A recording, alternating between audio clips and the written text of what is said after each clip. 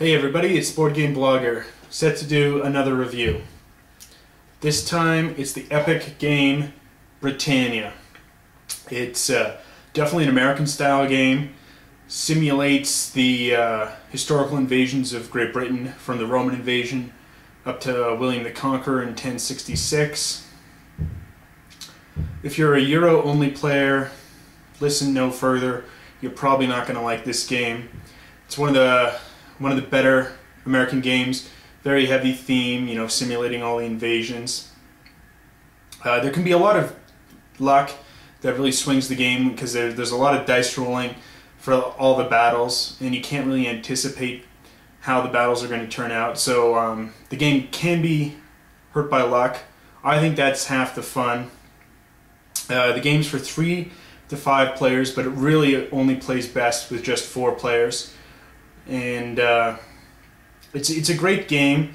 If you don't like luck, you know, go to some other game. It's a little bit of a pricier game. It's by Fantasy Flight, which is a remake of the older version. Components are nice. There's been a few sort of misprints with a few of the units. You know, one side's infantry, one side's cavalry. And instead of both sides being cavalry on a few units, but generally it's pretty good. It's a very fun game. It's a long game. It's about 4 to 5 hours, depending on how experienced the players are. So that can be an issue if you can never give up that kind of time to game. Then you probably don't want to play it. Also, it's not a game you want to play late at night. You know, you really want to have started it in the late afternoon and just run it late. You know, if you're starting at 10, you know, if that's the only time you can play board games to start at 10 at night, you know, and you got a couple hours, this game's not for you. It's a long game, and it's fun. You know, it's one of those games I don't mind losing. I don't even mind losing by a lot because it's a still fun journey getting there. It's the process. And there can definitely be a lot of trash talking. There's a lot of gang up on the leader and on the perceived leader, and that can be a slight issue in this game because the races are set differently, and so that can definitely be an issue. So initially the yellow player, who controls the Romans initially, usually jumps out to a big point advantage, and to someone who's new to the game, they might perceive them to be the leader even though they're only sort of relatively in good shape, because the other races get better nations later on in the game. And so it's really up to the Roman player to maximize their point value.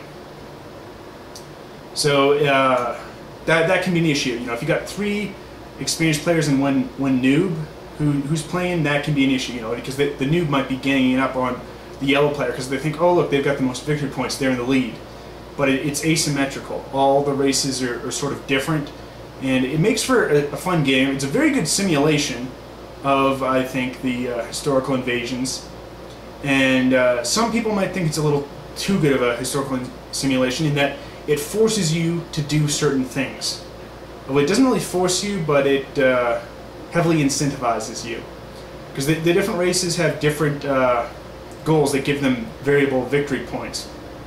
So if you do something that's totally ahistorical, you know, you might only get 2 victory points for holding a county in Britain, whereas, you know, if you went for a more historical thing, you get 4 or 5. But that's not to say that you're completely locked into doing the things, because by going for that 2-point thing, you might be depriving some other tribe who they would have gotten 6 points from holding that. So, I mean, you can still do a bunch of things, but it does incentivize a more historical play. But you can definitely deviate from that, and you're not completely handicapped if you deviate from historical play. So there's a lot of dice rolling. It's fun. I think you can get playing the game much quicker than some of the other epic American games. For instance, Axis and Allies, that's a great game, but there's a long setup time. You know, it takes a long time to set the game up. Britannia, you can really set the game up and be playing in like 10 minutes. You know, even less. You know, whereas Axis and Allies, you know, if you're playing Axis and Allies Anniversary Edition, you gotta like dedicate a full like 45 minutes to just set up the board and distribute everyone's money and everything. So that's an advantage to this game that I like. Is it's an epic American game, long game, 4 to 5 hours, but you can play it. That is, you can get playing it very quickly. You know, it's 5-10 minutes and everyone's playing, especially if they already know what they're doing. I mean, if you have to explain the rules, that's a different story. But if everyone already knows what they're doing, the setup is very, very quick. So why don't we take a closer look at the board and see how it's played.